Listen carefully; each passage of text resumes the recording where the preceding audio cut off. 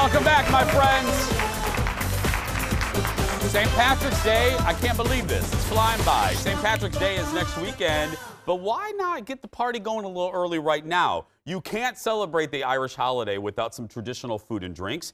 Here with both of those things is one of our good friends from the brand new local at the West End. Give it up for Chef Vincent, everybody. Hello! Thank you very much. How are you? The new local at the West End. Now, I've been in there. We're going to show some video. This used to be Cooper's, right? Used to be Cooper. And now it is, look at this space, everybody. It is stunningly beautiful. Vincent, walk us through, what are some of the changes you guys made? Mainly what we call the snug, which are booth. It's an Irish way of doing booth, but they're kind of enclosed. And we had, a group of Irish carpenter who came over with everything. So everything get built in Ireland and then get built attached here. And so they came here for 3 weeks and it's a mini version of the local downtown. And even the tile, I was struck, the tile came from Ireland as well, around the bar. The tile, the painting, it's pretty amazing. They're like, they built this thing in 3 weeks. It was, I'm not kidding, if you're looking for a space, I know a lot of you watching, y'all ask me where you should go. Not in the cities, this is a great alternative. Yes. If you work in St. Louis Park, you're right there at the West End. Look at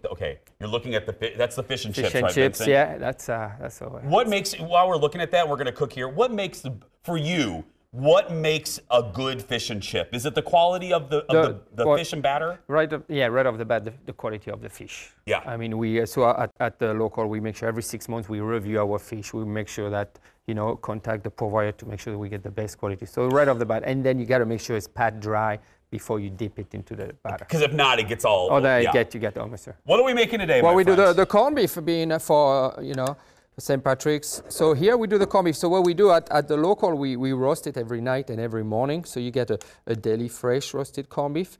And we do you roast the corned beef every night and every morning? And every morning. So it's about 10-hour, slowly roasted, around 200 again. And then we temp it to make sure it's right. And corned beef, we have the top, the cover, we use it for the sandwich, the ribbon. And the bottom is what we call the flat. And so that we use the corned beef just for the corned beef and dinner for that. So it's pretty involved, What is it about the corned beef? What makes it, why is this such a traditional Irish, do you know? I mean, yes. So the story, actually, there's no corned beef in Ireland. It's like French laundry in France. There's none of them. So it's basically that when they got here, they didn't have enough money to buy ham. And they were living near some Jewish daily neighborhood, and they found out that the corned beef that the Jews were doing will work for them. Oh! So that's why the corned beef is pretty famous. And if you go to Dublin and ask for corned beef, they'll be laughing at you. Yeah, so don't do that. Don't do that. But they do fish and chips still over there. Yeah. Okay? And then you serve it with what? A little bit. So the corned beef is roasted slowly. Then we clean it up, slice it nice, and we have some braised cabbage, a little bit of roasted carrot and potato, and we have what we call a parsley sauce. So we use some of the roasted jus, and later with a bit of a cream, infuse it with some parsley and a bit of garlic, and there you go. Look at that. Look at this, audience. Take a look. That is just beautiful.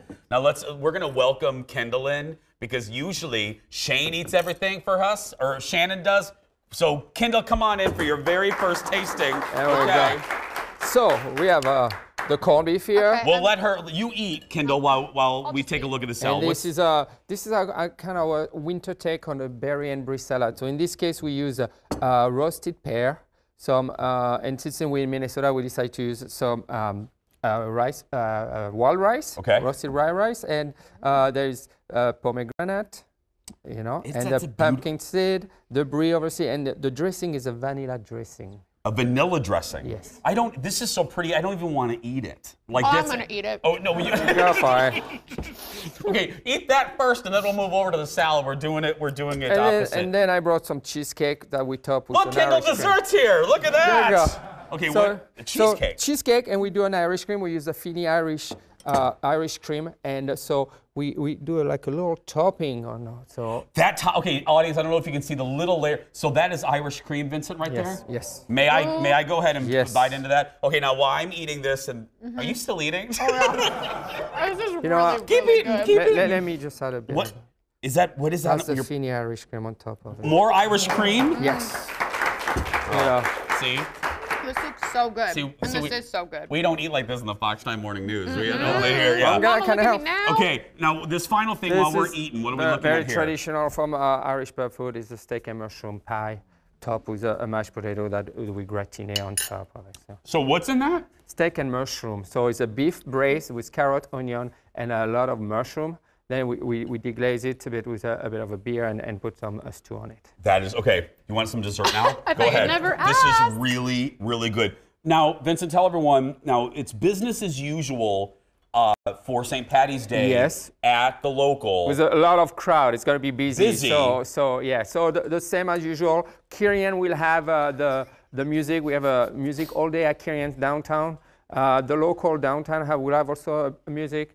But and we have the leafy, and the leafy is like St. Paul and the Irish tradition is so busy. And this year is on Sunday, so we're going to be busy Saturday. We're going to be busy Sunday. Yeah.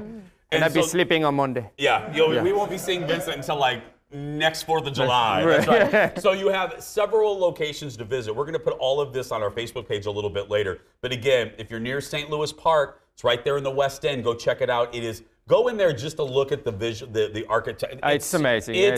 And make sure you look at all the details on that tile. You'll be really. Have you been to the local?